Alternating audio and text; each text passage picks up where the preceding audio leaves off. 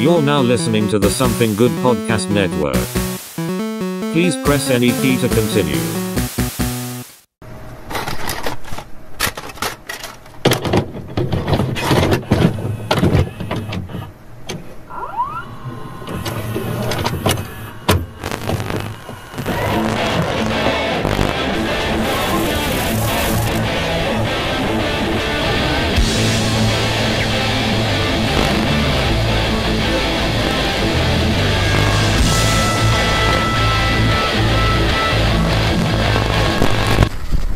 All right, everybody, and welcome back to this week's episode of the Couch Brotatoes. I am Alex. Morrison. And God, we take a week off, and I can't even say the fucking intro right. No, we had to take a week off. Both of us have been really damn busy trying to get our fucking houses in order, so to speak. Both of us started new jobs. I'm finally out of that damn warehouse that was like sucking my energy. It's crazy. The last job I had was a glorified desk job. I was basically a shipping manager. I was watching stuff come in and out, making batches of stuff, for new shipments that do come in, adding items to eBay, XYZ. Sitting on my ass all day. Yet now with my new job, I'm on my feet and walking around doing things, but at the end of the day, I feel less tired. Yeah. Well, you're in the storefront now. Yeah. It's the whole warehouse is meant to beat the fuck out of you. I think it's just all that damn fluorescent lighting. It's fluorescent lighting, the weird concrete floor. Yeah. The smell of death. And the deaf. So I finally out of that. I'm semi back in retail hell, but this is the first time, at least in this retail experience, within the first few days, I didn't go, oh, I'm going to hate this. I hadn't reached the oh no, I think I'm going to hate it portion yet. And usually in retail jobs, that happens within the first day or so. Yep. And then you just persevere after that. Yeah. You accept the fact you're going to hate it. You just bite the shit and move on. I hadn't hit the oh no part, so that's at least pretty promising on that end. And you're out of what we'll say now, Panera. You used to be working for Panera. Now you're out of there, and you're back in an old field again. Yeah, I'm back in solar. And now because of that, you hadn't even fucking been in town. Yeah, I live here probably about 8 days a month now. Yeah, so not even a week. So you're averaging me. Yeah, so we're paying rent for a place we don't live. I mean, you could literally be homeless. It would be fine. We could just stop paying rent on this place. And we could just ask for a storage unit besides your other storage unit and just sleep there. We would be okay. Let's do that. Let's just get a storage unit for cheaper for $350, bro. A nice one, bro. And just put all our shit there. Climate control, got electricity. Fuck yeah, fucking set. We'll take alternating Saturdays and Sundays. But because you've been on the road so much, we might have to make a new segment of the Couch Potatoes on the road with Chris Morrison, because you seem to be having wild and crazy stories. Last week you were in Georgia, essentially all week. I was in Savannah. I was in Hinesville near Fort Stewart. And then this past week, coming back, we record these on Saturdays and Sundays. When you came back on Friday, you were in D.C. all week. Yeah, I was in D.C., Fredericksburg, Harrisonburg, all of Virginia. I did basically the Civil War tour. This is like the Fredericksburg and Mechanicsville and all these little places where a bunch of Yankees and Confederates got killed. I've hit every little part of Virginia. I'm going back this week too, really? And I'll be ending my site in Mebane, North Carolina, which is outside Liberty, going between here and Durham. Now, does it seem like that's going to be a weekly thing, or are these just extenuating circumstances? No, I'll be gone Monday through Friday for my job. Damn. Yeah, that'll be my job. That's your constant. That's my constant. I get my 48 hours off. I get paid double on Saturdays and even triple on Sundays. Fucking hell, dude. Make that green. I guess, yeah, but 14 days on the road is still 14 days on the fucking road. Well, you know what you ought to do? And my Spanish is poquito. What you ought to do, though, is start creating voice memos on your phone of just random thoughts you have, and then I can stitch them all together and make that a segment on the show. Just be random thoughts with Chris Morrison. The Couch Potato Diaries. Yes. Yeah, just a manifesto. I can create you a separate category in the Discord. Yeah. And call it On the Road with Morrison. And you can just post all your different updates and photos and shit like that in there. Yeah, it's hard. It's kind of hard to when you're on the road because I pay for unlimited through Verizon, but like coverage in the sticks is never great, even at the best of times. And No. so that's another thing. We stay at hotels all night, eat breakfast for free, and then do the job. And then if we get finished, then we go eat and then go to the next hotel. So it's like that's my schedule. The only TV I watched was old episodes of Bones that were on TBS. Bones, because that's one. That's the only thing on TV I saw. If anybody has experience being on the road in hotels, there's nothing there in the hotels. I will say I stayed in a bougie hotel in D.C., which was nice, next to the National Stadium. Until you wanted to get Until I wanted to get some food, and that was a fucking mistake. You can't get food in D.C. unless you have, I don't know, $1,000. I knew we was in a bad spot because when we parked the vehicle and we were walking the block over to the hotel, I looked at the hotel. I'm like, oh shit, this is like $400 a night. Oof. And it's just like they wanted $15 for a salad with like 5 pieces of shrimp on it. They wanted $12 for a ham sandwich. They wanted $4 for a soda, $3 for a bag of chips. I'm not talking about a big bag of chips either. No, you're talking about a little snack size. Yeah, I'm talking about the snack size. That for $4 I could buy the whole bag. Yeah. So like I'm just like, yep. I bet they don't have continental breakfast either. They got that kind of jam. Hey, you sons of bitches. And that's one thing I kind of loved about being on the road is it's like sleeping in a new bed, being in a clean bathroom. I don't know though. You say clean bed, but do you really trust those hotel beds? I don't to care. be clean. I don't care. I just kind of accept the fact and don't think about it. Yeah, that's all I do. But like you go and it's continental breakfast every morning, and it's just like, oh, I'm having waffles, eggs, biscuits, gravy. I'm having all this, and then I'm taking like 14 things of fucking muffins, and I'm eating those on the road. And I'm eating those on the road. Oh, every touring band does exactly what you just did. Yeah. And it's cool because you see all these people that are just like you on the road too. Like all these, I'm doing traveling construction basically, so when I get up in the morning, I see other guys with their tools and shit, and it's like, yeah, you working too, huh? Yeah, fucking sucks. So where are you from? That's the crazy part about it is during the week at a hotel, all you see is like construction vehicles and maybe a couple 18-wheelers, and that's about it. Yeah. But it is funny seeing like how dead-eyed the service industry is with hotel workers. I'm just like, because some of them have like these little a la carte things set up at the cheaper hotels, and it's always like, do you want a 3 Musketeers? That'll be $2, and it's just like, that's cheaper than the gas station. So it's like, yeah, I guess I want it. It's just like, do you want to put it on the room? No, I can't do that because it's on the company. So can I just pay cash? We don't take cash. I'm just like, really? Fuck y'all then, and I just chuck it back in. So I guess I'm going to the gas station.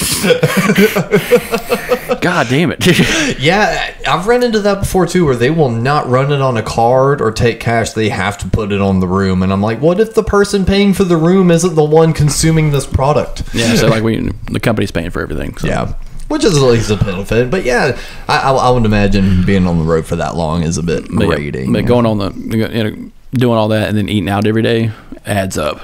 Oh, I bet. Like a cool $100 a week disappears like it's nothing. Oh, absolutely. Which, I mean, that's still not too bad. Eat all week on $100. That's not bad. We don't eat lunch. Yeah. So keep that in mind. We're one of those good old dependable employees who eat breakfast before work and eat after work. So the sooner we get done, the sooner we can finish this bullshit. I mean, built-in self-motivation. Yeah. Can't really hate it. No different than like the restaurant industry where you can have a snack when you go smoke. Yeah. What'd you have for lunch, Bill? A pack of Winston's and a fucking Dr. Pepper. Just like I had yesterday and the week before and the week before that. Yep. But no, last week, a couple random things hit the news, but it's kind of out of date now. But, of course, things happened every single damn week. So don't you think we're not going to have a news segment?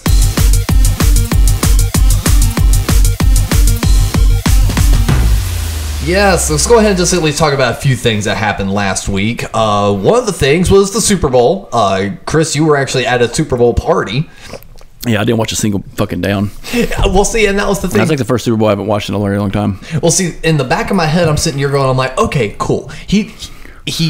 We weren't here in order to record an episode, but if he's not traveling all week, maybe we could get together on like Monday night or Tuesday night, and we could like do a quick episode, because there was a bunch of Super Bowl commercials that came out, and I was like, we could just do almost like a Super Bowl commercial episode and just talk about the random funny ones or the crazy ones, shit like that. Nope. talk to you today, and you're like, yeah, I didn't watch any of that. Yeah, so my dad does poker nights for the Super Bowl all the time, and my back is always facing the TV. So like I didn't bother to turn around because I didn't give a shit. I don't give a fuck about the Eagles. I don't give a fuck about the Chiefs. So, and I didn't care about the halftime show. I didn't even know where the Super Bowl was being held. So like I had no interest in the season of football this year. I had saw the Cowboys. They went so far. Yeah, that's as far as they went. So well, see, and here's the thing. Even throughout all this, and don't tell me, but I've been able to not see who won the Super Bowl. Yeah, it's the Chiefs. I just said, don't tell me, motherfucker. No. It doesn't matter. And see, Chris, this is why I can't trust you with secrets. I just said, don't say, and then you just told me. It doesn't matter. So, like, I know, but I was using it as a semi, like, thing of like how disconnected I can be from that world of like a week later, 2 weeks later now, or no, a solid week later, I still don't know who won the Super Bowl. So yeah, thanks, Chris. You're welcome. Thanks You're welcome. for You that, need to buddy. stay in the zeitgeist of the sports world. No, I don't. You do.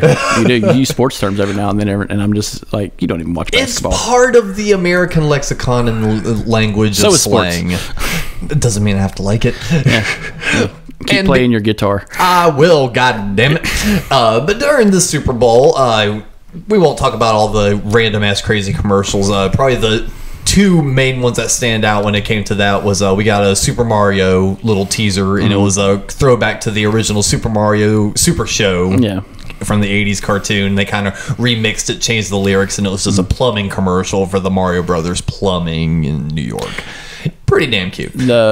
The ones that were kind of out of place, from what I understand, was He Gets Us commercial, which is actually a pro like Christian Jesus commercial. I missed that. And it was one. like they spent like $20 million to basically say Jesus exists, and it's just like that's the best way you could spend $20 billion as a Christian organization for a 20-30 second commercial that says, hey, Jesus is cool. And it's just hey, fellow children. Hello, fellow Christians. You like money? Remember all that money we took in for Jesus? What's our best use for it? A 30-second ad on the Super Bowl. Of course. And then Scientology has their commercial, which they did a weird one last year. And I'm just like, because they hid it. Like they hid the message. It was like a weird Pepsi commercial where they just hide it until the very end. And so Caitlin, one of the Jenners, pops a fucking Pepsi and stops riots. The stop war or whatever. Stop rioting. Yeah. But yeah, that was just like, is that where we're at now, or just religious commercials? Like you're just selling a brand? Well, I missed this one. Of course, I didn't watch the Super Bowl when it happened, so of course I missed it when it aired. But this one didn't even come across my timeline until a few days after the fact. But Tubi had the best commercial. So the commercial starts off by it coming back from a commercial break. Yeah.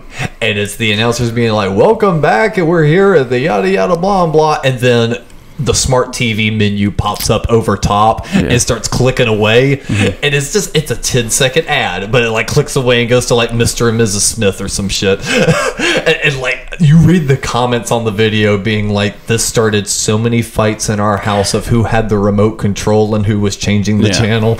Another thing about that is I was on Reddit, and that popped up.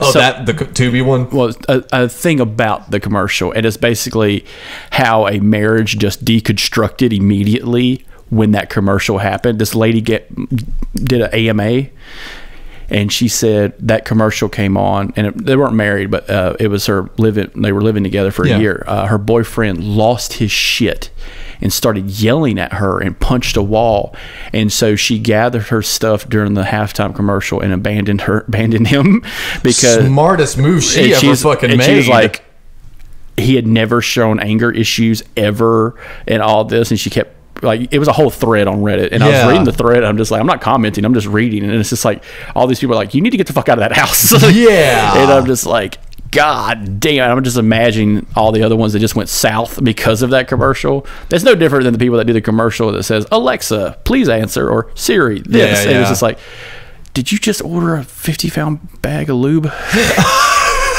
You fucking commercial. Some YouTubers used to do that, like Game Grumps, when the whole Xbox, Xbox off. They would like Game Grumps. They would be like, oh man, this part is just really hard. Hey, Xbox off. And they're like, ha ha ha. But one of the better ones though, I also showed them right before the beginning was Workday. Yes, had a commercial featuring and they hit it. Yes. They hit the Workday thing. Yeah, it's until the very end, but it featured Paul Stanley, Billy Idol, Ozzy Osbourne, Joan Jett, and another guitarist that I can't remember his name right off. But he was one of the newer ones, but really damn good guitar, at least by his little demo in the commercial. Yeah. And the whole hook of it was, hey, corporate types, would you quit calling each other rock stars? Unless you are a rock star, don't use that word. Yeah, that's our word. That is basically, but just different moments of like Ozzy sitting in cubicles being like, hi, my name's Oswald. During an HR meeting, a guy's about to be like, you are a rock star. Paul like busts in, about to like deck him, and he's slowly backs back out of the door. Yeah, it's funny, is like I had to download the Workday app for Panera, and I'm just like, this is like the umpteenth fucking one, because last year there was a Salesforce commercial, and I used Salesforce in my job, and I'm just like, and then the Power Home commercial came on right after that. Oh god. And I'm just like, two things I deal with at work are now like seeping into my Sunday, and I don't fucking like it. And I'm just like, stop, you guys just stop. It's an app for my W-2, really. That's all it is. That's all it is. But no, I liked how when I was playing you the Workday one, you were in it, you're like, this is pretty funny. At the very end, you're like, it's fucking Workday. Yeah. But yeah, that is pretty good. And the DC commercial actually looked good. Yes. So let's go ahead and get into the two that are still going to be topical, because an Ant-Man trailer also came out, but I already saw that movie. Hopefully Chris will watch it tonight. I'll force him to watch it. Be like, you go to a theater tonight, motherfucker, and watch that. So next week we can talk about it. We got to be able to talk about it while it's fresh. Or it's fresh, goddammit. We like fresh potato chips, not stale potato chips. But no, I saw Ant-Man. I thoroughly enjoyed it though, but we'll talk about that later. The other trailers though was, like you brought up, DC's The Flash. We finally got a new trailer for it. I think it's the second main trailer we've gotten. The first one kind of teased the return of Michael Keaton Batman, but in this one we get him in his full glory saying, yes, I am Batman. Yeah. Which I hope that's a trailer cut, because that's cool for a trailer. That's what the fans want. It's like, yes, I am Batman. That's not going to work in the movie. That's going to be a little stilted if it's in the movie. Like, imagine if someone's never seen the original Keaton movies and they see that and it's like, why is Batman introducing himself like that? It's kind of fucking weird. No, they're doing a really weird version of Flashpoint. They are. Because Flashpoint, if you were to do Flashpoint, would be rated R, extremely. Like, watching the animated version of Flashpoint and reading it on the comics is like, yeah, that's rated R. I can't have Wonder Woman killing the kids of Shazam. That's what she does. She decapitates Shazam. Like, that's what she does. And she kills Aquaman's wife the same fucking way. So you can't have that in a movie. No. So they kind of change it up a little bit. We get a Kara Zor-El character who's going to be the Superwoman. We get the two berries, which isn't part of Flashpoint. It's always just the one. And yeah, it's basically just him fucking things up. Yeah. And I think that's how James Gunn's really going to be doing the rest of the DCEU. Yeah. Because he had no involvement in this film, though. Yeah, but I think that'll be the stepping point for where he can come in and say, like, see how he fucked up time? See how he fucked up the multiverse? Yeah, that's what we're going to do for the DC EU. And I think that'll be great for the MCU. Kind of creates a little bit more competitiveness, your Pepsi and Coke kind of situation, because the MCU being so big and vast and popular kind of just kicked DC down a notch, and big time. And they had focused on television shows, which had great acclaim, great reviews, and except for one. Yeah, but like it's starting to die off now because they became oversaturated. And so now you got these like little Suicide Squad movies or these animated shows and stuff like that are kind of petering in or out, and they're not going to come up to against some like Ant-Man, that just came out. they for a whole year they could show that show. It couldn't make as much revenue as this one movie on opening weekend. So now you really got to invest, and I think that's probably the best idea they had when they got James Gunn involved, and kind of he was out of his kind of clause when it came to not compete. And even then, would you really want to tell a great director, hey, don't go over there and direct movies for them? No, you want that competitiveness because it thrives the whole fucking genre. Oh, absolutely. And that's another thing about the genre of superhero movies is I just love these film critique assholes on YouTube. It's just like they're not real movies, they're not that good. They're no Scorsese. It's not real cinema. Yeah, it's not Scorsese. It's like Scorsese. You made a movie called Taxi Driver, which was fucking dumb as shit. Shut the fuck up.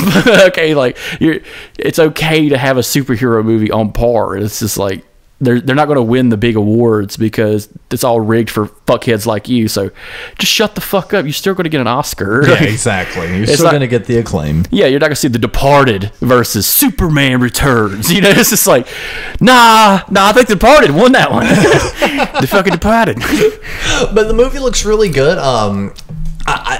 It's been speculated for a long time that this was going to be a Flashpoint movie. Yeah. And I remember even a few weeks ago when we were discussing the whole Ezra Miller and Henry Cavill in and out scenario, I was even speculating then that they could use this movie to replace Ezra Miller as the Flash. Just an easy way to kind of get him out of the picture.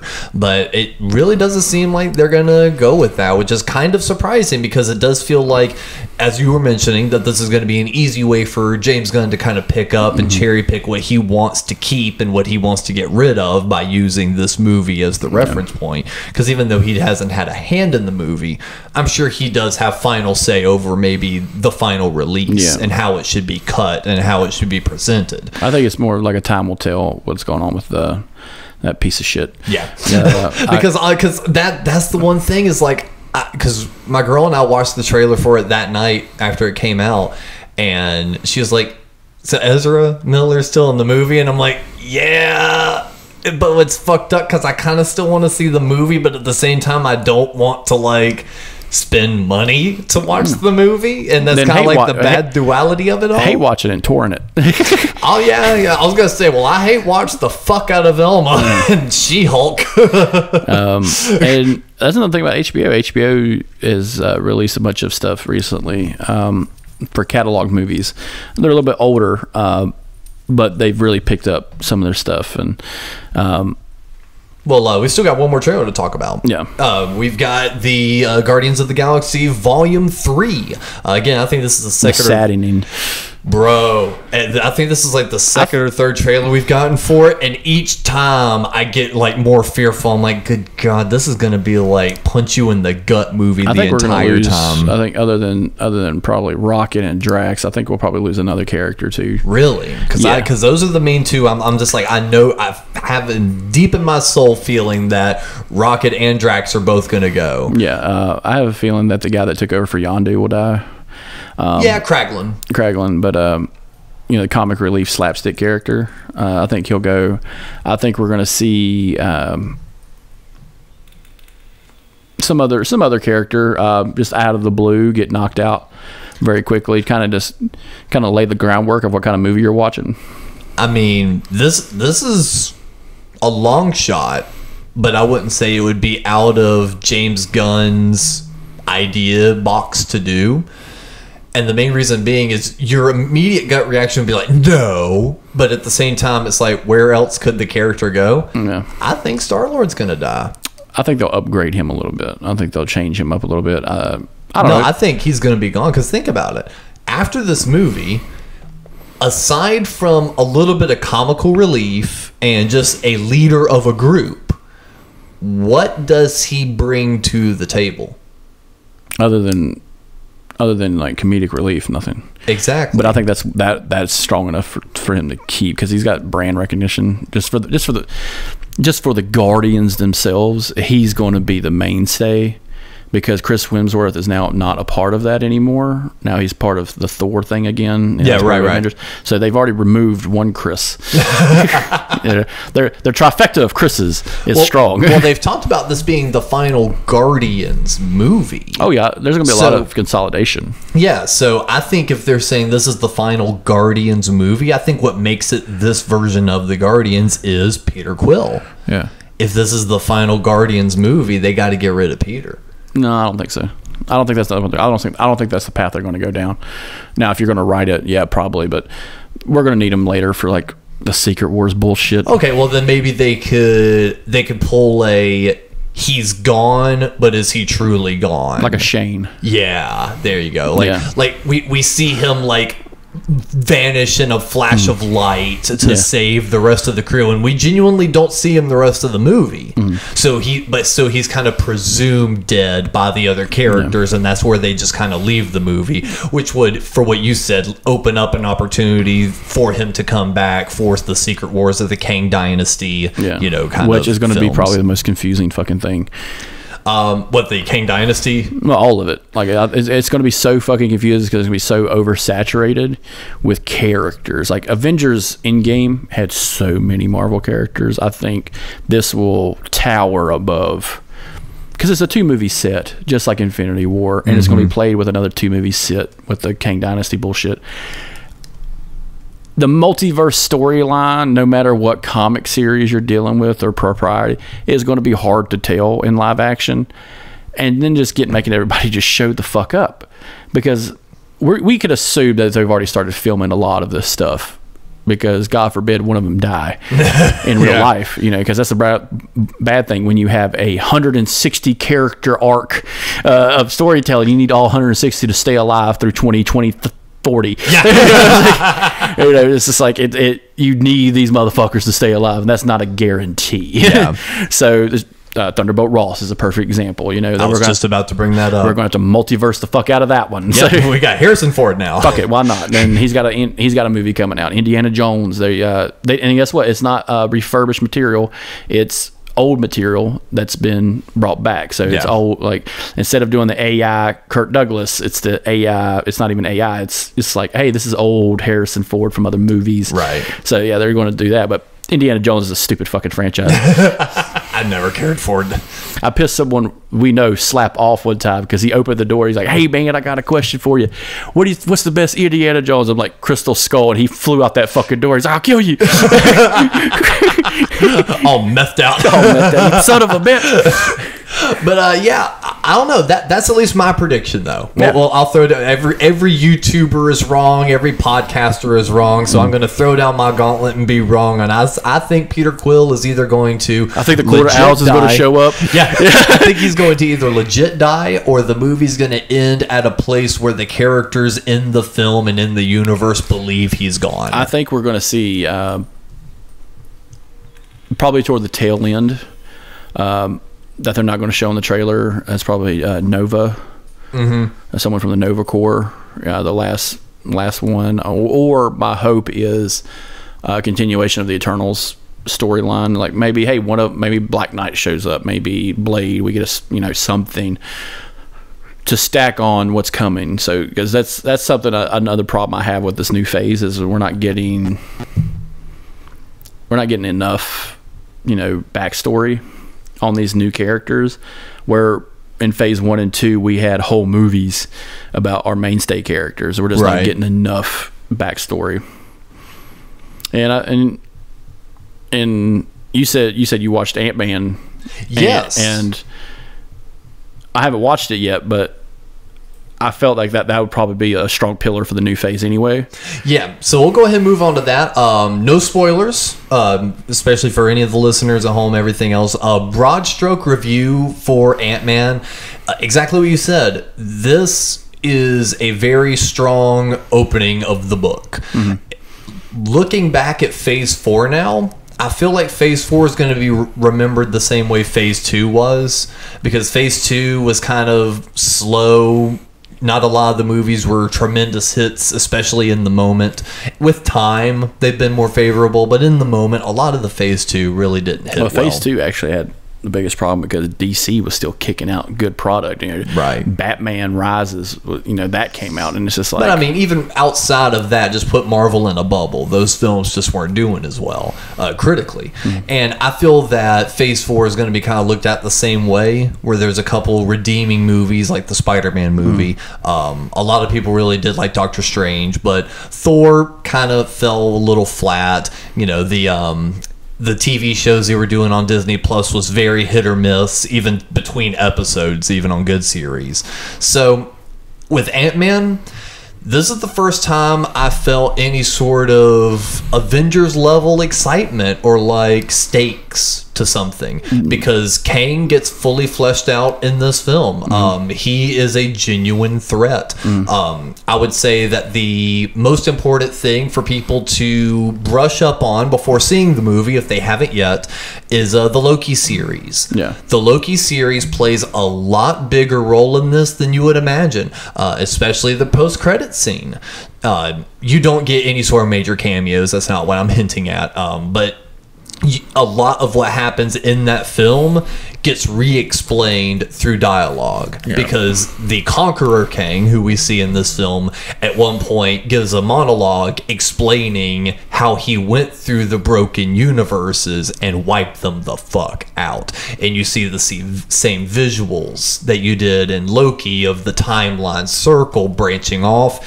You see those branches all of a sudden turn into stardust and shit like that. So it's like a lot of the Loki stuff gets pulled into this film, and it's very good. Is it a perfect one? No.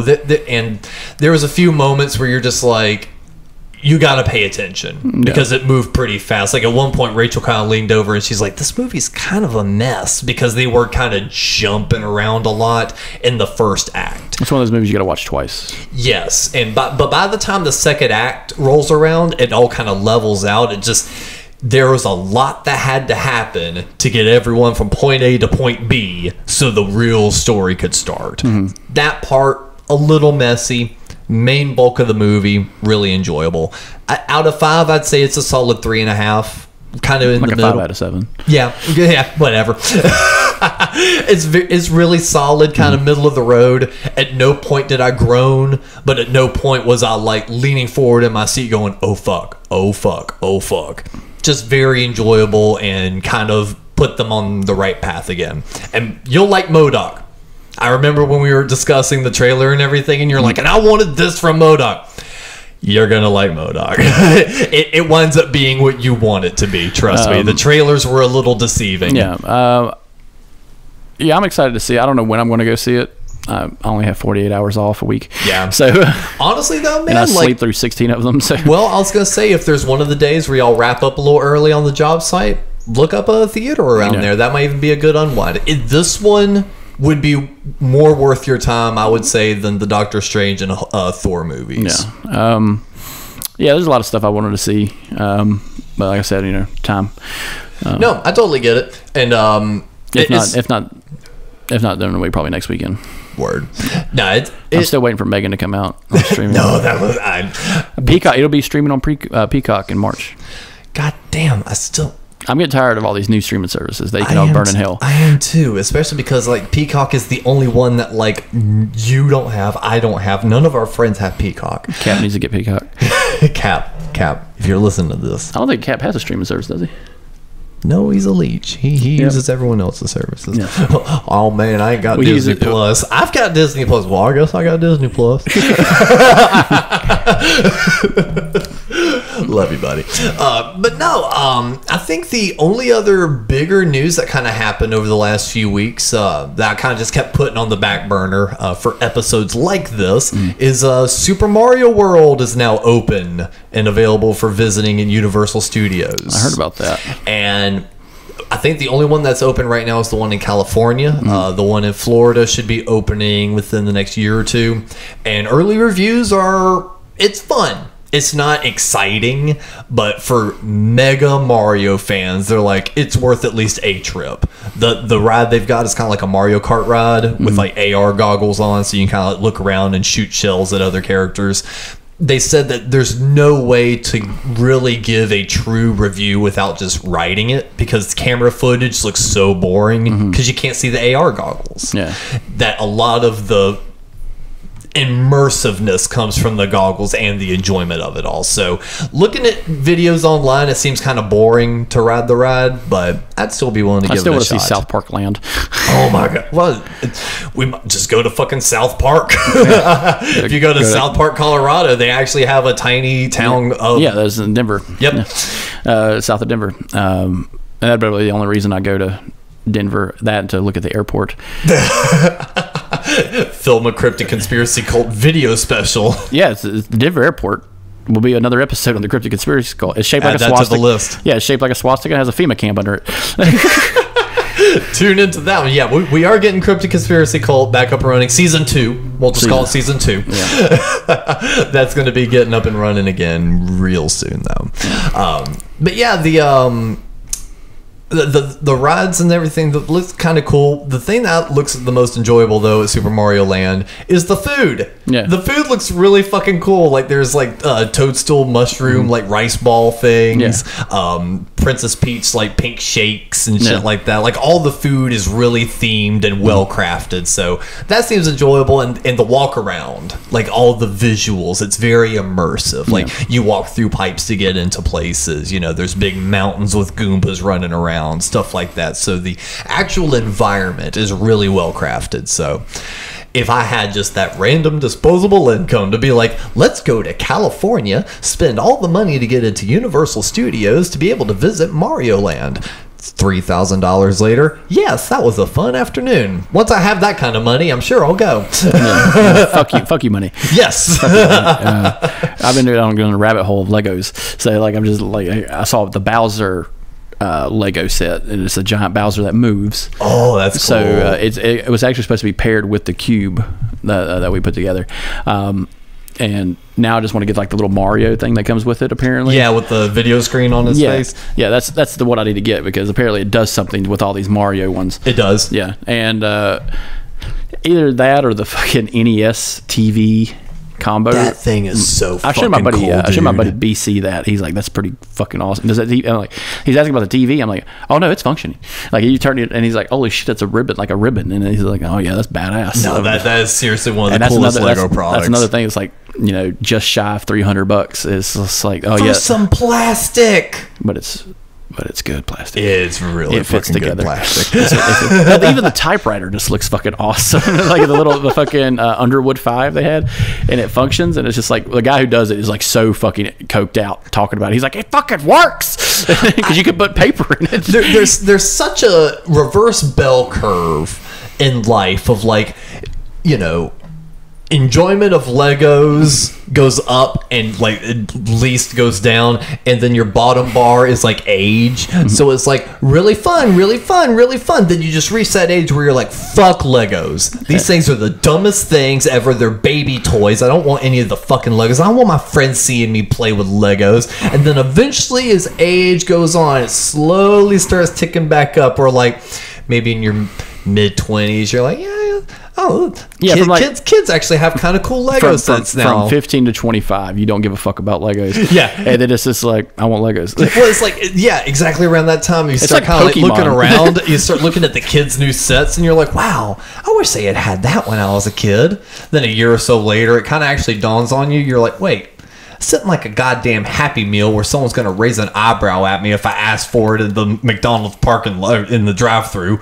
I'm a goddamn adult. I don't have to ask mom's permission to buy this Lego set. I'm buying me a fucking Lego set. Fast forward 5 years later, you're the weird Lego adult with fucking strung about your entire house. Well, that's another thing about Legos. You know, it's and a I mean hobby. The entire house. Yeah. If you have a Lego corner with like 5 or 6 sets, you're still cool. I'm talking about Lego adults where they have an entire room set up, and it's like they have the train, the skyscrapers, and it's like, holy fucking shit, there is at least $5,000 worth of Lego in this room. Did you not want to invest that in anything else? Well, that's their hobby. See, that's another thing. It's like Lego is recognized as a hobby. It's no different than people who collect records or other stupid shit. Like, I don't collect anything. That's why I Chris call it says stupid records or any other stupid shit as he looks around the apartment Yes. at all my stupid shit. all your stupid shit, because I don't collect anything. Yeah. I don't have time for a hobby, and it bothers me because I just collect other hobbies. It's like I have a small collection of this one thing, and I just like have this. Like I have a handful of records, I have a handful of video games, books. I have a shit ton of because that's what I do. I just But you don't really collect them anymore. No. So like, because I just don't read as much anymore, so I'm not collecting that shit anymore. And it's like Legos is that perfect item that you can put together one set, put it on a shelf, and just like kind of like need it, and there it is. The people you're talking about with the $5,000, $10,000 are masters, are Lego masters. There's a whole TV show about it. But like the one guy I saw, you've probably seen the same guy with the giant island table. Yes. With the LEDs running around, and it's a false bottom with the Legos, and he got pick a panel up. He's like, "Oh yeah, I put a little mechanism here for the train so you could switch tracks." It's just like, he's real big on Imager and Reddit and stuff. Yeah, and that's his hobby. It could be worse. He could be like collecting guns and QAnon bullshit. So, if you collect Legos, good for you. It's called war memorabilia. Okay, it's Nazi bullshit. No, war memorabilia. Then where's the other people from the war? And why do you only have German shit?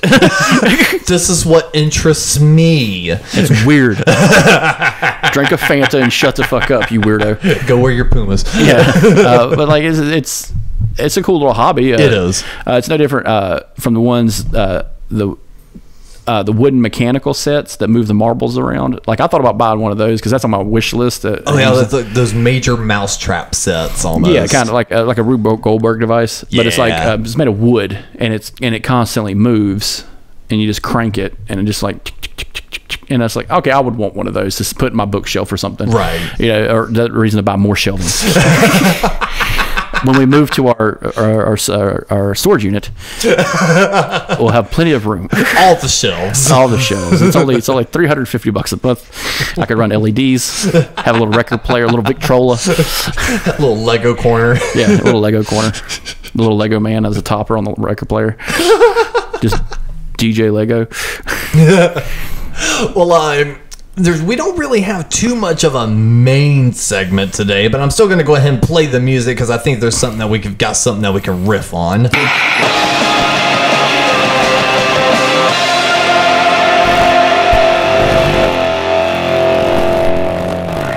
And what I think we can riff on this week is something that we brought up, I think either during an episode or after an episode.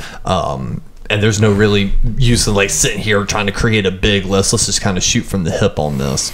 You suggested tired, worn out, and bad TV and movie tropes. Yes. Did some of them that's just like we just wish they would just go away?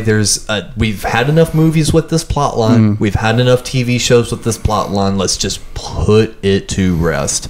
The first one that I can immediately think of is what I reference as the spy date, where it's character A is so nervous about going on a date with character B, so character C goes, I've got the plan. Wear this earpiece, go on the date, and anytime you feel like you don't know what to say, I'm just going to tell you what to say.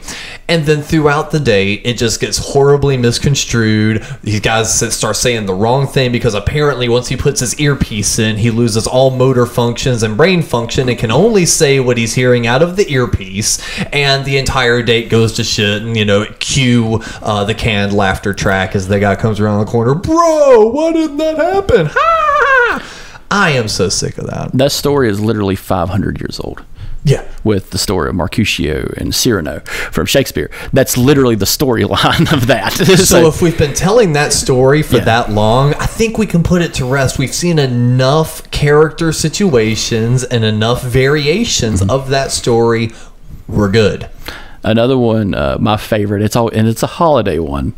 Christmas cures everything. Yes. It doesn't. It fucking doesn't. If you live in a city and you're fucking brainwashed by some plaid-wearing asshole who says your life's better if you live out in the country, no, that's a cult. Okay, Santa and your vague belief in Jesus aren't going to pay the bills. if you decide to leave your fake job that doesn't really exist, your magazine job. We've talked about this before. But keep your job. You have a life. Do not shirk 11 months of the year for fucking 2 weeks in December. So just don't fuck off and do that. Okay, don't do that. But the thing is that seems to be the hook of almost every Christmas movie. That's the hook of every Hallmark Christmas movie. Yeah. We've our podcast at the Christmas time. Is it a Hallmark movie? Yes, that's one of my favorite reoccurring games. We try doing that every time we do a Christmas That's special. not a Hallmark. That's a porno. Yeah. So if you guys are in the mood of any out-of-season Christmas, go check out Something Good For You. Yeah. Link is in the description, and check out any of the Christmas episodes, because what I'll do is I'll pull together about 5 or 10 real Hallmark titles and pair it with about 5 or 10 fake movie titles and descriptions that I'll think up on the cuff, and try and get a round table, see who can all guess what the real movies actually were. But like, it's not even just Christmas movies. It's any romantic comedy where we're just setting someone out of place, and you're just like, I get it. This is like some weird right-wing film. Like, I get it because you hate cities, and every character is so fucking toxic in those movies. Like, the best friend calls up, "Hey girl, how you doing? Oh, I connected with this guy named Jonathan, and he does this, that, and the other. Girl, if you don't date him, we aren't friends anymore." You know who does this best? In the movie there's a movie on Hulu called Flesh, and it's a romantic comedy that goes south about 45 minutes in when you realize it's about a cannibal. And it's just like, you got to check this out, because the toxic character you're talking about is legitimately verified. It says, "I told you, you dumb bitch, don't fucking go out with this dude. He has no social media. He's a serial killer." And she's like, "No, he's fine." And he's really good at eating me out. Yeah, he cuts this girl's leg off, like, he eats it, and like, the Winter Soldier guy is the guy too. It throws fucking Marvel people. Stop making other movies than Marvel. You're throwing me off. When I see Tom Holland kill Batman in a movie, it throws everything off. Then I see the Winter Soldier hunt him down. It's just like, it really throws me out of the moment when I'm watching a movie. It's just like these Marvel characters are kicking each other's asses in other movies. Don't mix. No me gusta. No me gusta. But like the trope you're talking about, the A, B, and C character is just done too much, and you could write a new story. Yes. Without having been like a weird agenda on top of it. It's just like, cities are bad, full of sin, no Christmas. And it's just like, Christmas is celebrated in the city more than anywhere else, so shut the fuck up. Yeah, we've got parades, motherfucker. We have giant trees. They literally deforest a place to fucking put trees in our tiny little city. You want to tell me that New York City does not celebrate Christmas? With its weird ass tree. Yeah, Rockefeller Center. That Marvel decides to burn down for an episode. Fuck them. Marvel will burn it down by accident for an episode of fucking Hawkeye. But yeah, that's just one that I just love. The holiday special. The Christmas doesn't cure a goddamn thing. While we're thinking on Christmas ones, I guess this isn't one that can really ever be let go, because it is very much in the spirit of Christmas. But a lot of animated shows do the whole A, B, and C have gone wrong. By this point in the episode, if it was a normal episode, at least A and B would have been fixed already. But we're reaching the end of like the third act, and everything is still fucked up. There's genuinely really no way out of it. And then all of a sudden, everything just kind of becomes okay. And then like the kid looks out the window, and it's just like, "Dad, look!" And you see like this little trail with a light at the end of it, and he's just like, "Huh. Well, I guess he may be real." Yeah. It's like, come on, that's such a cop out. They're all trying to be Christmas Vacation as quick as possible within like 30 minutes. Yes. Yeah, it doesn't work. But even Christmas Vacation didn't save it by an actual Santa. Yeah, but they're trying to all the problems become super escalated. You know, we've talked about it in Christmas Vacation. Clark, we get it. You're having some bad times. Don't try to hang yourself with Christmas lights. You don't need to one up anybody, dude. Yeah, it's okay, bro. Your neighbor, that woman, is a Jew. She's not celebrating Christmas. You don't need to one-up her ass.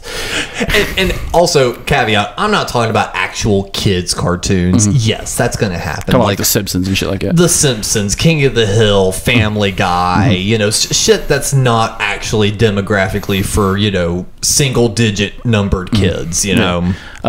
Another one, which is always kind of a favorite trope that's done horribly wrong, is the dangers of drinking episodes, the very special episodes. We actually need a very special episode of the Couch Potatoes talking about very special episodes. But one that kind of threw me off was a drinking episode was there's an episode of Family Ties where Tom Hanks shows up. If you know anything about Family Ties, it starred Michael J. Fox in his prime before he went shaky. And his uncle shows up. And for some reason, Michael J. Fox looks up to this motherfucker, even though he's not in the series at all. But he just shows up. Well, he's a drunk. Of course. And Tom Hanks, being a very slapstick character in his younger age, plays it perfectly. To the point where he's getting shit-faced as soon as possible. And they're trying to help this man, but they're not acknowledging that he's an alcoholic. And then he backhands Michael J. Fox in one scene. It just slaps. Well, maybe that was the beginning of the problems. Yeah, but backhands him Back to the Future right there to the couch, and like, it's like, God damn, Tom Hanks bitch slapped fucking Michael J. And you're watching, it's like, it doesn't make any sense, you know. And then he's like, okay, fine, I'll get some help. And you never see him again. He never shows back up. And it's one of those weird things that happen in like Happy Days too. It's just like the character just disappeared, and we assume he died a horrible death, kind of like Ron Howard's older brother in Happy Days. He went to Vietnam and never came back. He died. He died, folks. He died fighting the Vietnamese. But that's the drinking episodes are always just like that, or the mistakenly drugged episodes, which, well, I also kind of put that in there because one of my favorites is Fresh Prince of Bel-Air, is when Carlton takes some fucking pills, which doesn't make sense in the entire series. That why Carlton, a straight-laced, you know, logical, analytical man, would just take some random drugs in his cousin's locker and just take them. He's not dumb. Now you make me think he's dumb. Don't do that. That's called character assassination. Yeah, that is character assassination. Just blood all over the back seat. Just pink mist right there. It's just like, God damn, you are dumb. And then they proceeded to make him dumber later on in another special episode where he gets a gun. So like, it just like, it's so stupid that I hate these episodes that are like that. Roseanne does it, and they were able to make fun of it because they threaten the fuck out of the kid who's got the drugs, and they make fun of the commercial, this is your brain on drugs, and she puts an egg on the table, this is your brain, and she takes a pan and smashes the egg, that's your brains when you do dope in my house. And then 2 seconds later, hey Roseanne, that's your drugs. He found your old drugs left in the garage from like 1975. You dumb bitch. And as an asterisk, no TV show gets weed right. No, it's always that 70s show. It's always like some Reefer Madness shit, and it's just like, what got it close to that was actually the Reefer Madness episode from that 70s show where she talks about the dangers of drugs. And it's the little hobo. And it's fucking Kelso just gacked out because it looked like he just smoked meth, and he's doing this fucking bob and weave shit, and like you see Jackie and Fez, and it's just like, and like poor Eric is just like the victim. Yes, he's all tied up to the chair. Yeah, no, Eric's not a victim. He's a facilitator. He's worse than a drug dealer. No, that was a very good episode, though. But you're right. That probably is like the closest one. Just Kelso off in the corner, just yacked out. It's just like, you know, they all parody, you know, Reefer Madness, and we've talked about that on the War on Drugs episode. But that you're not going to take an axe and slaughter your family if you're high on eat. You're going to eat all the food. Like Mom might make mad at you. You're going to be a dick. Yeah, he ate all the eggs. You know how fucking expensive those things are now? $6. $6. It's 50 cents an egg. It's ridiculous. No me gusta. I have this weird fanatical policy about everyone should own 3 chickens. That's for another episode. How would you run the world? Whole new episode of the Cocks for everyone. Yeah, a gun in every hand and a cock in every bush. God damn. But like the drugs thing, like you said, the marijuana is so outdone. Oh yeah, but like because it's like because it's like what you said. You either get like they hit one, they ingest one marijuana, and then after that they're like whacked out, seeing colors, heads are floating, they're like visioning, so like they just dropped acid, or every character is like the burnout. Or it's like they just sit there all day and they're just like, oh, it's like that. It's like that Truth commercial. Oh, this is Sylvia, but now she smokes marijuana and she's like deflated on the couch. It's like, I want to make her plug. Yeah. I was like, I want what she's got because I need some of that. Whatever the fuck she's smoking is the bee's knees. It's that item 9 shit we learned about in Pineapple Express. You just need to quit hating because he won't sell it to you. Yeah. You're a narc. That's why. And that's another thing too. It's like, I only know of one episode that kind of another show that kind of dealt with drugs, but this one, I don't know if you ever watched Saved by the Bell a lot, but they dealt with over-the-counter drugs that you could buy and fuck up on.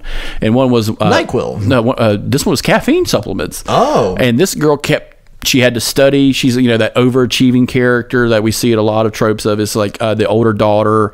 Usually, it's a daughter who's doing extracurriculars, AP classes, has to stay up all the time, has to study for SATs and stuff, trying to get in a good school later on. And like this girl, she's fucking burning the candle at both ends because she's taking fucking caffeine supplements, and she's getting pushed by the Zach character from Saved by the Bell, who I will say, if you ever watch Saved by the Bell and just kind of imagine him as the devil, he's the devil. Like Zach Morris is trash. He is a piece of shit. The most toxic motherfucker in sitcom history is this motherfucker because he's a god. He can stop time. He can snap his fingers and stop time. He pushes this girl to push herself even further to where she ODs on caffeine pills. And I'm not talking like from a shake from Panera. I'm talking about straight up fucking caffeine pills. And she's gacked the fuck out. And she has a mental breakdown. Damn. And it was just like, holy shit, you could do that with over-the-counter stuff? Yeah, that's why most of them got banned. Yeah, but it's just like, you can still buy caffeine raw. Yeah, well, but not over-the-counter no more. You can buy caffeine pills over-the-counter. Yeah, the ones that are like those Rhino X pills. No, you can buy caffeine supplement pills. It's a supplement. It's in the supplement aisle. Yeah, it's not the same. No, it's raw caffeine. Chris, what I'm saying though is it's not the same stuff that they were selling back then though. That was she's taking a supplement, right? But she's overdoing it. She's not going by the label because you only need to take one. Yeah, like because it's 800 fucking milligrams. You break it off and eat it twice a day. You're just like, and I'm good.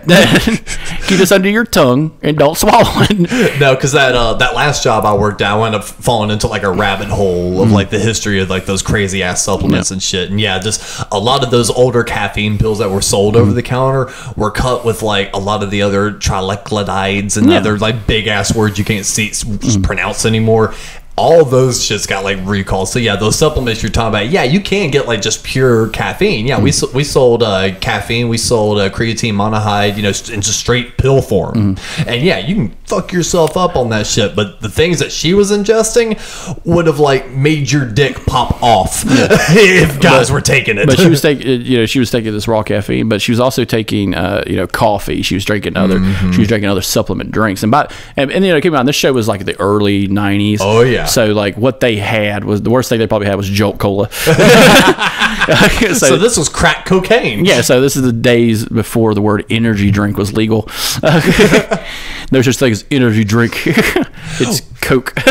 Well, I'd say one of my overused tropes is the parents leave for X amount of time. And the kids just fuck it up. They fuck it up, and then sure as shit, they get the phone call, and they're like, hey, sweetie, we're coming home early. Yeah. We'll be home in an hour. And now they have to race against the clock to fix the house, and it's always miraculously fixed right as the parents are walking in the door. And then every so often, you'll get the variants of, like, everything seems fine, and then, like, they'll open, say, the closet to put their coat up, and then all of a sudden, then trash. Yeah, everything falls out, and they're like, "Oh no!" And then credits. You know, It's just resolved Yeah, by the next episode. exactly. And that's the great thing about binge watching television. Old shows aren't meant to be binge watched No. because it doesn't make any goddamn sense.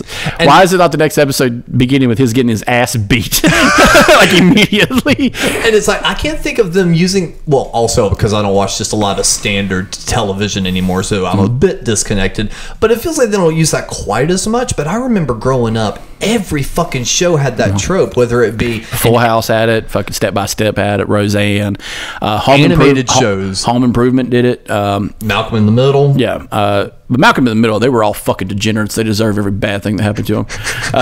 But they still use that as one of the plot points, though. It was Lois you slowly were catching her, and she's like running into all these small problems on the way home, and it's the only reason they were able to get the house tidied up in time and all this other shit. Simpsons did it. Simpsons predicted it. South Park did it, but then flipped it on its head by not letting things go right, and then Butters getting his ass beat from it. Yeah. Oh, hey, Dad. Bam. Butters. Hey, Dad. So happy, so cheerful. Wham! Slam the door. Butters. Hey, Dad. Whack. I could listen to that all. Hey, Dad, I got something to tell you. Bam! And, I can really feel his balls on my fist. This virtual reality is so fucking real. Oh my god! But like another one is always the gun episode. Oh god! The gun episode. Yes. My favorite gun episode is Fresh Prince of Bel-Air because he just goes and buys a gun. That's all he does. He doesn't use the gun. Will Smith gets shot. Yeah. But Carlton never goes out and plugs some motherfucker, like he should have. But well, I think the disconnect with all of these are because it seems like they always try to put in the gun episodes in comedy series. Well, that's in the sitcom they kind of make it too slapstick to be a serious kind of thing. That or they do take it super serious, and it's such a tone shift for the show. Family Matters. Family Matters did it the best way. Urkel is almost shot. And it's a very serious Roosevelt Johnson. Did I do that? Shut the fuck up! Yeah. But Roosevelt Johnson, the dad, is just like, we could have prevented this, if we just saw what was happening. We could have prevented this if we had that thing on me. Yeah. And that's the best episodes when you have to pull the gun. It's just like, yeah. Did I do that? Urkel forever. Key and Peele do a great skit about that. The Urkel. It's my show now. This show is about to be me and my family. Now it's goddamn Quantum Leap. But yeah, the gun episodes are always a little niche, and it's always, I found some gun, and that does happen. Like that's a real thing that happens. Kids find guns all the time, because people who own guns, some other people that own them, don't fucking take care of them. Don't leave them out for like someone under 4 foot tall can touch them. Don't do that. I love how there's a height restriction, not an age restriction. Well, if it's a tall kid, I'm showing him how to use a gun. I was gonna say, what if it's like a really tall 7-year-old? Yeah. Big people have big hands. They can hold a gun. But what about a really short 30-year-old? No. If you're under 5 foot tall, you shouldn't own a gun. You are such a heightist. Yes, I am. If I look down at you, I am literally looking down at you. As a class system. Yeah. Like it is. I was gonna say that's why at least you semi-respect me. Is you only have to look slightly down at me. Like, so like when we do the episode of if Chris was in charge, like there's going to be a lot of weird things. I'm going to say it's going to get a little fascisty, a lot of liberal stuff, but a lot of fascisty stuff. We're only going to be able to post this on the Patreon. We're going to have to revive the Patreon just to post that episode. I bet people will subscribe. They'll pay that $1. They'll pay $1 here. Do I want their dollar? Yes, I want their dollar. Get me closer. You're like, what is this? I want their dollar. I want their dollar. I want their dollar. I want to buy sweatshirts. Put $1 in the box. You gotta say boxa. Yeah, but like that's just how it is. Another one is the dad is always dumb. That was actually literally going to be my next one. The horribly idiotic, brain dead father. Yeah, and it's like he's not brain dead. And there's a subtle way to do it, and the way they do it is wrong. So like it's always the dad in most sitcoms before probably 1999. The dad was working all the time. If you do see him, it's the weekend. And what are dads doing on the weekend? What the fuck do they want to do? Because it's their goddamn weekend. They've been up since fucking 6 o'clock, and and then they fell back asleep at 11, and they're right back up again. Yeah, so like when they get home, they're doing home shit. Like a great example is Home Improvement. Home Improvement was literally Tim Allen coming home. At the end of the day, he had 3 boys, a wife, and a cool-ass neighbor. And, like, he would just bullshit. And then he would fix stuff around the house. Or he would do his hobby, which was building a new car. That was the cool thing I liked about the show. Hell, he's building a new car again. Yeah, and new season, new car. Yeah, new season, new car. And it's always fixtured around that. And that was the best show to do that. Like, he's not an ignorant asshole. But when you got shows like Roseanne, where they treat the dad like a dumbass, where he doesn't know how to handle the situation. Oh, shut up. We've got this. It's okay. Yeah, it's just like, oh, what are you going to do? And he's like, you're not letting me be a parent.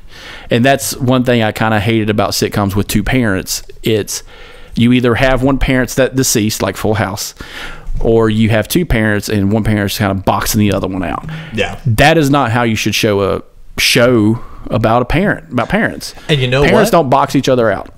Another really good example of it being done right is one we just mentioned a minute ago, Malcolm in the Middle. Yeah. Because Hal was portrayed to be a bit of a idiot. You know, he had his kind of quirky, dumb moments. Hal had a sensory problem. Like, he would start something and then start 40 things afterward. Yeah, that's what's his problem. So it's like Hal was shown to not necessarily be the strongest father figure on television, but at no point was he shown to be brain dead idiot. He was a speedwalker. I mean, he still had a brain up there. He may do some dumb things, but the dumb thing was probably in spirit of trying to do something good for his family. Yeah, so like Hal from Malcolm in the Middle is the golden heart of that show. He was scared of his children, and rightfully he should be. His children are sociopaths, all 4 of them. We need to do a Malcolm in the Middle episode. Yeah, they're all fucking crazy we all have different versions of mental illness, but like Dewey especially. Dewey would have been a sociopath out the gate. He would have been a great senator. Maybe he is in this universe. Yeah, so like remember the Lego one where they're building and he's just like talking about ethnically cleansing the neighborhood to make room. He's just like, I'm going to make room. He's like, but you just built that. I need to make room. Yeah. And it's just like, that reminds me of the fucking meme. It's just like, welcome to the future, old man. And it's always like, I unplugged Grandpa's Life's machine to plug up my Game Boy. Welcome to the future, old man. The future's now. The future's now, old man. But like, for those, you know, it works out great. But a lot of your TV dads, like Roosevelt Johnson from Family Matters, Uncle Phil, current Homer Simpson, you know, they're treated as dumb people. And Peter Griffin. Yeah. But they're the linchpin of the family. They're making the money. They're, you know, and this doesn't say about gender roles or anything like that, but that's just how it's portrayed, because these are American sitcoms.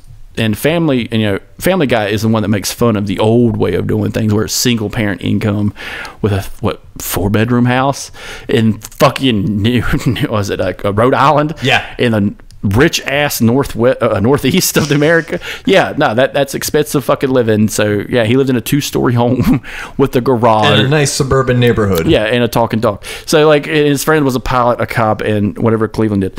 I'm pretty sure Cleveland was a millionaire, just didn't tell anyone. Makes sense. But yeah. So like, you get these bumbling dad. Yeah, the bumbling dad is always a bad way of doing it. They do it in a Modern Family, which kind of sucked because they both worked, and it's just like, that doesn't make sense why you're just dousing this fucking dude in gasoline and just lighting his ass on fire every week. And honestly, I didn't think that was going to be such an annoying trope until I started thinking about it throughout this week. And even that 90s show did it, and it was one of the things that you even kind of went, which made me think on it. 2 people randomly meeting and then becoming the ultra best friends within 5 minutes. No. So even the recent one, Leia, when she was creeping in, looking at the neighbor, and all of a sudden, through that action, within 2 minutes, that person's invited Leia into her room, and she's telling her all about her life and, you know, all this other stuff. Yeah. It's like, no, that's not Well, that's the great fiction of it, yeah. That's not how that goes. And there's so many stories that like series premieres, you know, they want to introduce a new character, you know, a couple seasons in, randomly run across each other, immediately become friends, and everyone's cool with each other and they're just part of the friend group. Until I became an adult, my best friends were people I had fist fights with. Like, I literally had a fist fight with these two guys, and they became my best friends growing up. And that was how that worked, period. Make an episode about that. Yeah, that's period. Yeah, show me a guy who is going to school, gets in an argument with a dude, and they fight. And it's just them two knocking each other fucking down to the ground. And then later on, it's like, yeah, you want to go burn one? Yeah, let's go. And that's how Eric and fucking Hyde met.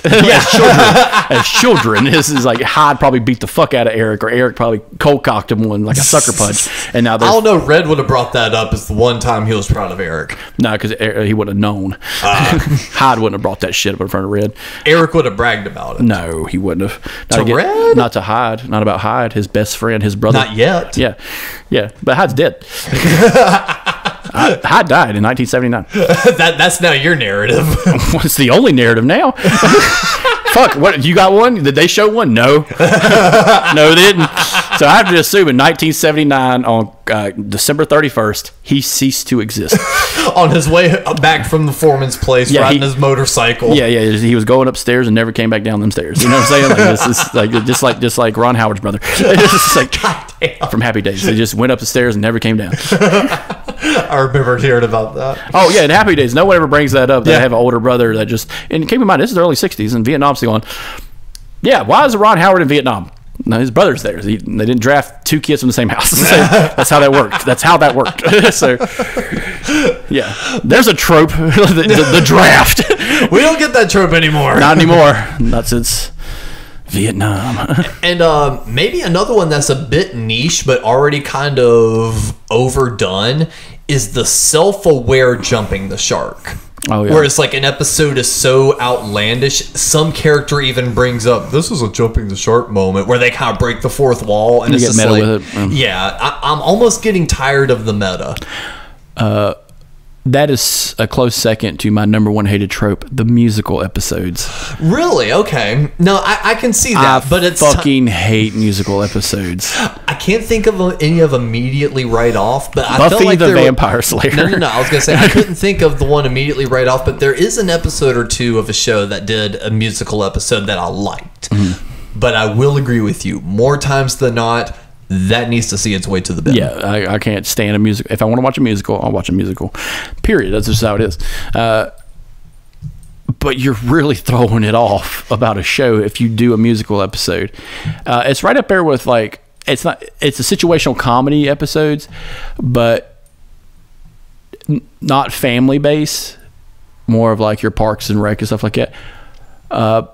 Your live episodes of stuff. 30 Rock did a live episode, and it was like, what the fuck are you doing?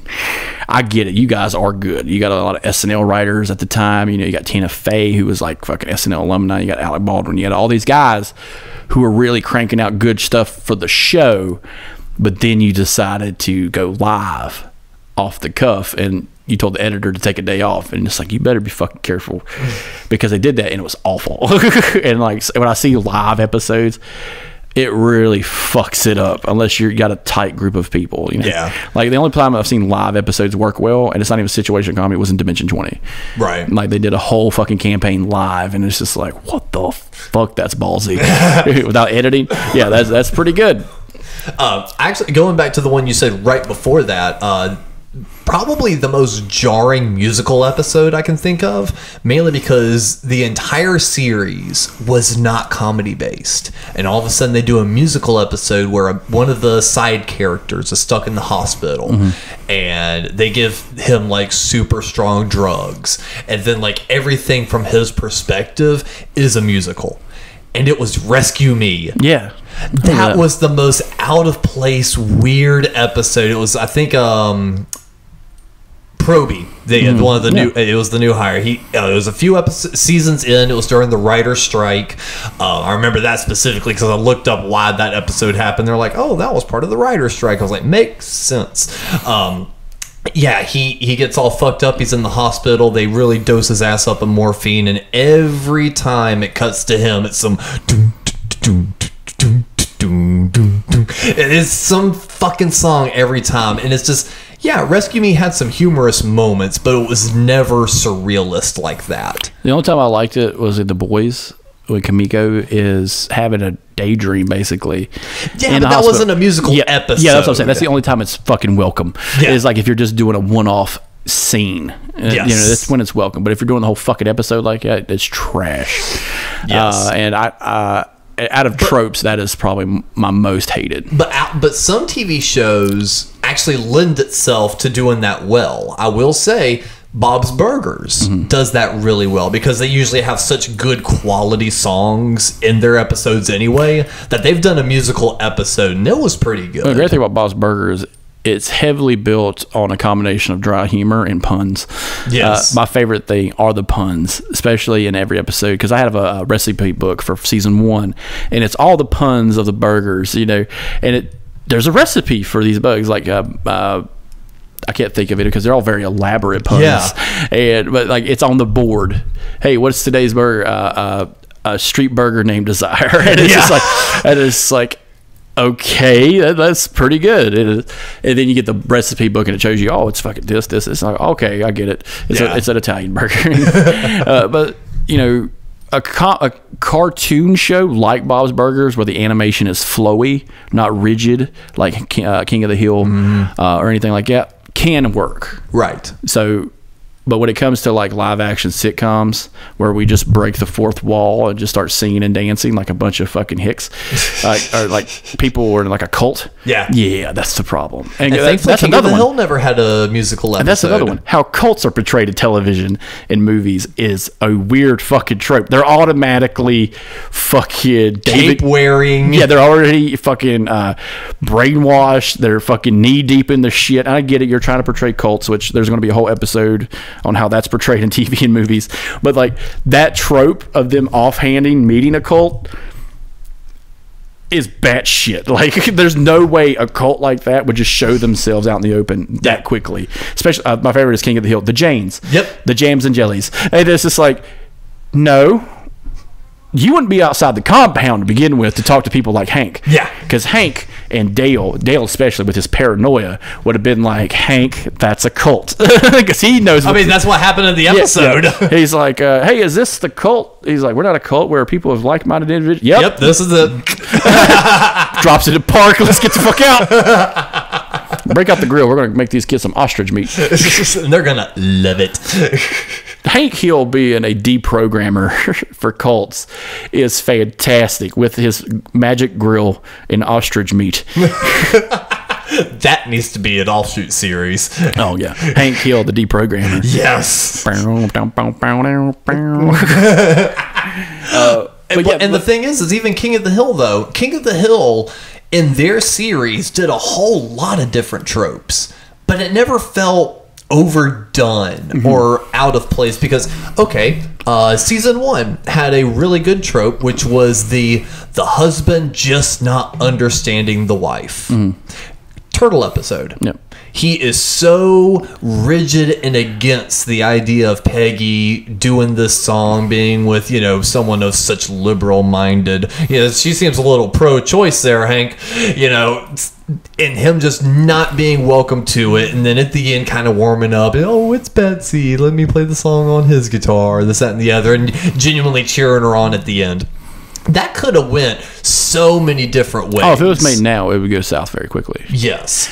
But even that's an overused trope, but they seem to have done it well. It's because it's very subtle. There's King of the Hill, like a handful of other shows we watched, the setup is long enough and practical to get where we need to be. So the whole A plot, even the sub B plot of Bobby taking fucking Ritalin is all about the family. Bobby. But it's all about the setup for Hank and Peggy about being parents. Because technically they are new parents. They are fairly new parents. They are people who for probably a decade didn't have a child, who had a child later on in their marriage. And on top of that, they're raising a fucking teenager too with Luann, who's about to, graduate high school, go to college and stuff like that. So they are thrown into the mix of it too hard. And so they had all this time to fuck around and be teenagers for 10 years. And it's just like... Because Hank didn't even have to wear protection. No, he was raw dogging Peggy every fucking episode. He didn't need to worry about that shit. They fucked every episode. I guarantee it. Even episodes where Hank wasn't around, they fucked. He found a way. He got on that phone. Hank will always find a way. Got on Dale's cell phone, called the house up. Hey, pig. They square pig. Has to send John Redcorn out of the house. Yeah. Hank, I will not heal your wives like I heal the wives of others. Better not. I'll kick your ass. And he would have. Oh, he so would have. He would have, because John Redcorn, for those who don't understand, listen to our podcast, is a pussy. But we'll have to do another Kane episode soon. We put it to bed for about 2 years. We got to bring something back. Bringing it back. But another trope that I don't like. So it's hospital. This is basically hospital sitcoms. You're not like Scrubs. Scrubs kept it very comedic, lighthearted, and then you had your more serious episodes about depression and stuff like that, loss. Yeah, that's fine. But when you have a show like House, where every episode is a rare disease, like 1 in 10 million shot, of just like, what the fuck? And it's just like all in the same town. Really, you had the Black Plague and non-Hodgkin's lymphoma with AIDS attached, and like somehow you cured it. And the whole fucking time, no one's on the backdrop being like, hey, did you really cure that person of AIDS? It's like, what the fuck? How do you do, like, in the crime ones? Don't get me started. I'll do a whole episode about crime television and how fucking stupid that shit is. Well, I was going to say, I'm just tired of the overall trope of the even though Rescue Me did it really well, they're one of the few that did, the government organization, whether it be police, firemen, paramedic, insert thing here, just the show based on that, and like all the shittiness that goes on. Because it's like, I remember Brooklyn Nine-Nine. Oh my god, every episode it was the same shit. Oh, the cops are a little incompetent, and there's one that's just trying to keep the whole precinct together, and then you have your super serious boss that only speaks in, really flat monotone voice. Yeah, flat monotone, kind of humorous. The black captain. Yes, and he's always got to be black, and it's just and that's, it's again, it's like, if you want to like look at something like that, it's like, really? It's a trope. It's a trope. The flat voiced, very serious black captain. It's like, is that how it has to be? Yeah. I'm tired of it. It's a carryover from the 80s. A lot of that's a carryover from like Beverly Hills Cop and Rush Hour and stuff like that. And that shit was funny. It's not funny when you reheat it in the microwave and put it on TV. Yeah. So like, another one is the will they, won't they stuff. Yeah. When you're writing the characters and like you were just like, oh, they have to be together. No, they don't. Yeah. They can just be people. Like, it's fine. Well, they mess it up because I've never really watched this show, but Rachel enjoyed it, and I'm actually starting to really like it too, was New Girl. Yeah. I never really watched that when it was airing, but she liked it, and we ran out of shows to rewatch. You know what the great thing about it?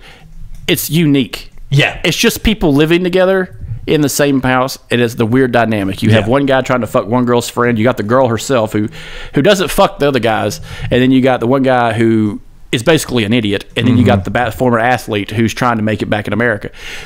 That's all it is. Yeah. And that's probably the most unique show in the last 15 years. But even they ran into the will they, won't they trope, because Schmidt, one of the roommates, and he's like almost kind of like a mix between Quagmire and shoot, I just had another one of the guys in my head, but he's kind of like that borderline serial killer, but ultimate ladies man. Oh, Dennis Reynolds. Yeah, he's a combination of Dennis and Quagmire. Yeah, but he's also very awkward. Yes, but like I know what you're talking about. But they have the main girls has a friend named Cece. Yeah, and the two of them hook up in like the second season, and you think, okay, cool, well that's going to work out for a while. Well, in the point in which we're watching the series, they're already broken up, and this entire season has been a big will they, won't they. And it's like we were even talking about that. It's just like every episode just feels the same when it comes to his part of the storyline.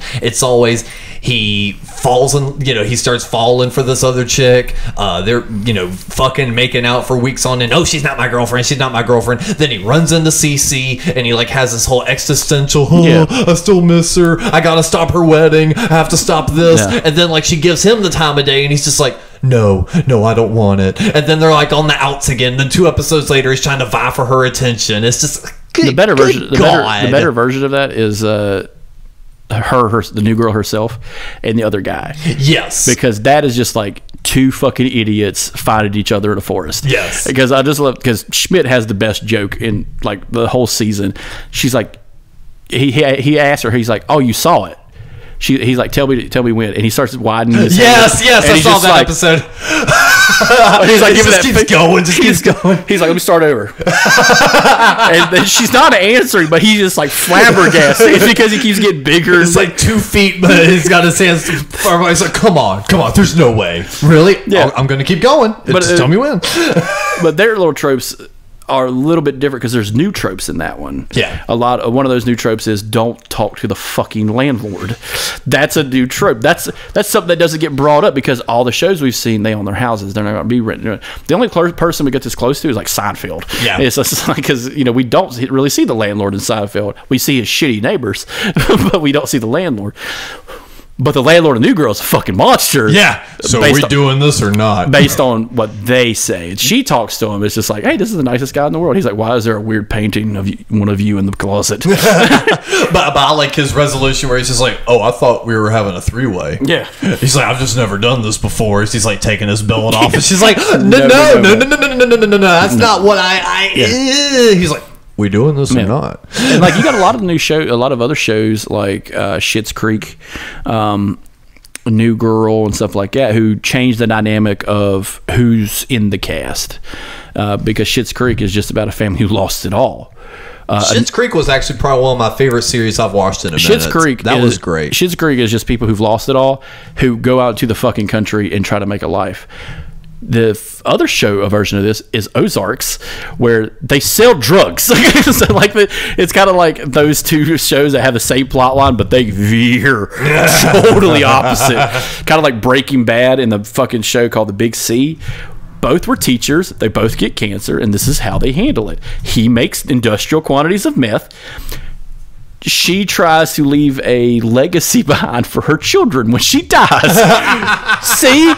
It's about laws. And it's just like, you guys flew the plane in 2 fucking different directions. And that's a prime example right there that you can even take a trope, which is you've gotten news that you're terminally ill, you have X amount of time to live, what are you going to do with that time? That is an overused trope, but then exactly what you said, between those 2 shows, they're able to break the trope and make it an interesting story. So there are elements and there are ways to make these tropes interesting. I think it just falls back to probably the only time we have any sort of major criticism on a TV show or a movie is the bad writing. Yeah. It's like, just take a little bit more time, think through your story, create something a little bit more captivating, and then maybe these bad tropes won't be bad tropes anymore. You're making it fresh again. You're making it new. Look at your Schitt's Creeks, your New Girls, your Breaking Bads. Take that trope, flip it on its head, make it good again. Yeah.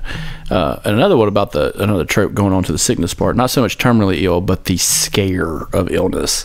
Oh, or the whole episode you're worried about the main character or the important side character and their Home Improvement did this with the middle child. He got a cancer scare, Jonathan Taylor Thomas's character. And they play it up, and it's just like, are they going to kill off a kid? Like, when I was a kid who was in the hospital quite a bit, I was thinking, oh shit, they're going to great, they're going to show what it's like to be fucking scared of your own health. Yeah. And I didn't see that growing up, and having to deal with that was nice to see. Yeah. And then it was just like, hey, they're like, hey, we can manage it. By the end of that, about 5 minutes left in the episode, they're like, hey, we got the call, you take this medication every day, we can manage it, and it's not as bad as we thought it was. And as someone who was at 12 years old being told you wouldn't make it to 20, that was a good thing to see. Yeah. But when they started doing it in other shows, it got to be a problem. Because some of this stuff's like, yeah, you're going to die. You should have died. Why didn't you die? Yeah. You should have died. You should have fucking died. It's like, really? Is this the message we're going to give? The cast of VR couldn't save your ass. Like they were too busy fucking.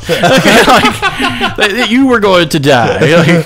What? You missed that episode of Scrubs? JD was worried about his girl and he forgot to double check your file. Yeah. And another one is the actor that must leave.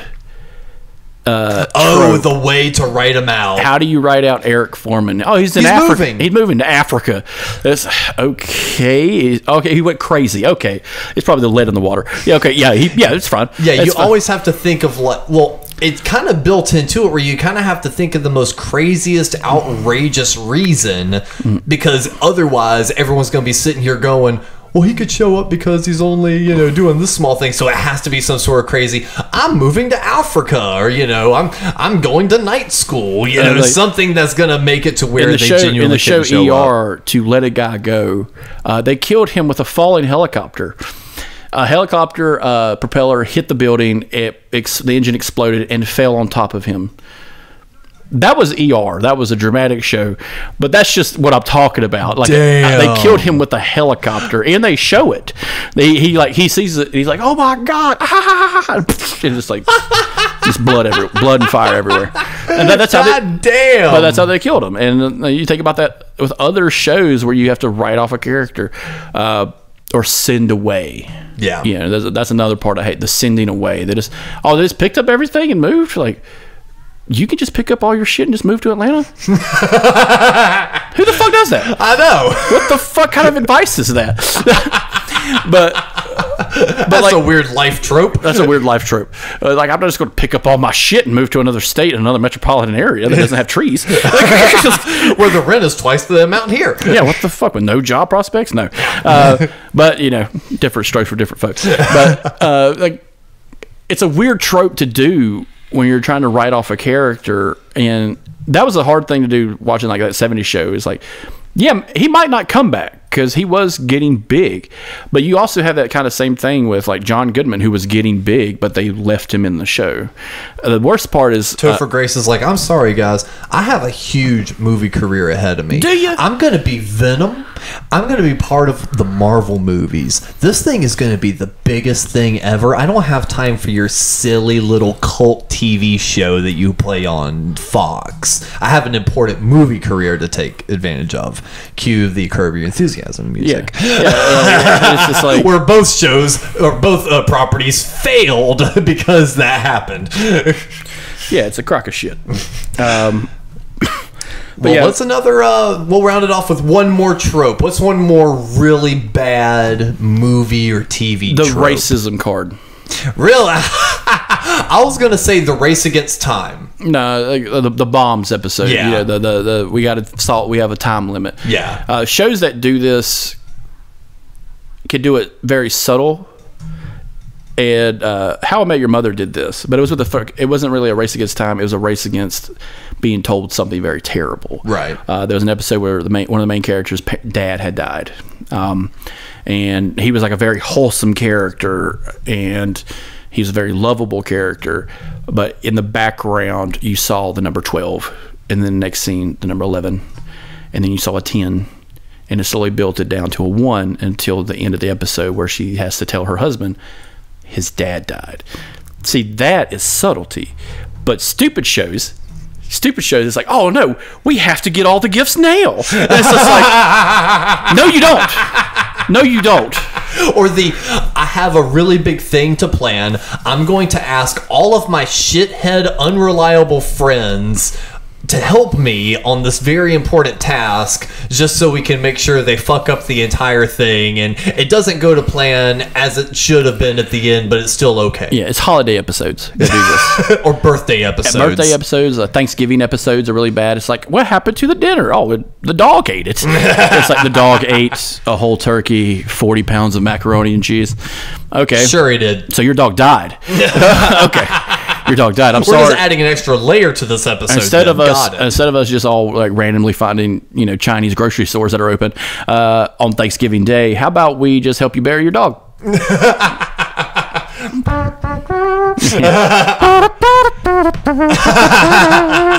it's like that's how it is. But your ticket clock. But my favorite are the race card episodes because they can be very serious, or they could be out of touch so badly. Family Guy can be very out of touch. My favorite is the world is ending, so they're all doing shit off their bucket list or some shit. And Peter did something. He went into a black neighborhood and came back, and it said "King of Black People" on a sash with a scepter and a crown. And he's like, "I said it," and they respected me for it. I'm just like, what the fuck? And like, you got that, but in live action, you got people say, well, King of the Hill as a cartoon is Hank racist? No, he's ignorant. But he's not different. But he's not racist. He's not vehemently racist. Like when Bernie Mac showed up to fix his water heater, Lady Bird was racist. Lady Bird was a racist. She hated service people. She hated people that were in Hank's house. I mean, that's at least what they want to say. Yeah, that's what they want to say. Lady Bird is, hunted down James Earl Ray. That's what Hank said. His mama hunted down James Earl Ray, the guy who killed Martin Luther King. So he's not a racist. He owns the dog that helped catch the killer. But it shows like Roseanne, where the kid didn't want to kiss a girl, stuff like that. And they find out the girl was black, and it's not because DJ didn't want to kiss her because he was black. It's because he didn't want to have a kiss with a girl like that, and in front of people, and it gets misconstrued very quickly that the Connors are racists. That's why DJ didn't want to do it, because he's grown up in a racist household and being told racist shit, and he's not. It's never brought up, and it happens in Cheers. Cheers is my favorite version because there's not a lot of black people in Cheers, but they're usually background characters, and they kind of take care of it very quickly. They take care of it pretty quickly, and because it's a very like, no, we're not, have a drink, shut the fuck up. Yeah, because it's a bar. But then you have ones like Andy Griffith, which is in the 60s.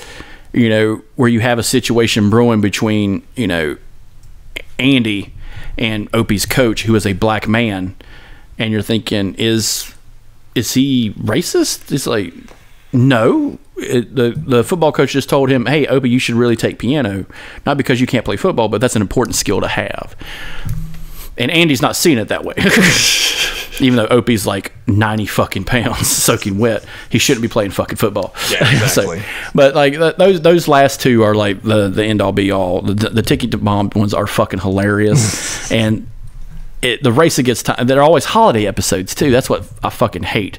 It's like, we got to get all this shit done tonight. And it's like, I get it, it's a holiday. You guys can get together and eat another day. We do it all the time. We do it all the time on Saturday before the Super Bowl. We all got together, played Uno, yelled at each other, played Mario Kart, and shut the fuck up. Yeah. And I think that's a perfect way to round off this episode of The Couch Potatoes. Thank y'all again for listening. Check that episode description link. Sign up for the Discord. We're going to have a little segment in there for Chris and all his travels. Along with, this is a fun place to share some memes. And we got a whole bunch of chefs and wannabe chefs in there. Tyler. Sharing their own recipes and all that good shit. We got music gear segments for all the band nerds. And I can't wait for Tyler to come down. I know, it's gonna be great. Just me he's gripping. He's gonna be here. Just me gripping the mic. I'm coming for you. He'll It gets be dark here outside and thunder starts cracking. I'm coming for you. But sign up for the Discord. Have a little fun with us and tune in next week. We're going to try and make sure and keep this on a regular schedule again. But I think making sure, even if we miss a week, I think people are enjoying the up-to-date, brand new that's coming out. And actually, as a side note, I did hear from Mikey that he wanted us to do a weekly South Park update, but we're a little behind on that now. So maybe next season we'll do it as a weekly South Park roundup. But for this episode of The Couch Potatoes, I've been Alex. And Chris, do you have any sort of final thoughts for us? I don't have a final thought. I have a final message for anyone in the Discord and any one of our listeners. Hit us up or hit me up personally if you want to be on the Cryptic Conspiracy episode, because I'm going to try to bang as many of these out as humanly possible. Fuck yes. Open invitation. I don't give a fuck how crazy it is. Jimmy Carter's dying. He killed Reagan. I got proof. It's in the jelly beans.